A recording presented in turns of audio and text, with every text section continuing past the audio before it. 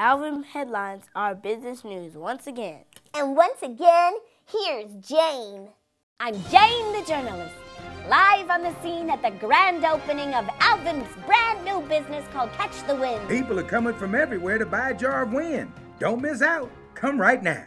You know, Alvin, at first I didn't think this business was going to work, but I see now that it's a great success.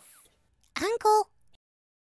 Why, is there something wrong? Sold out. Sold out? I have to go. I had to go buy more jars and catch some more wind. Apparently, I miscalculated.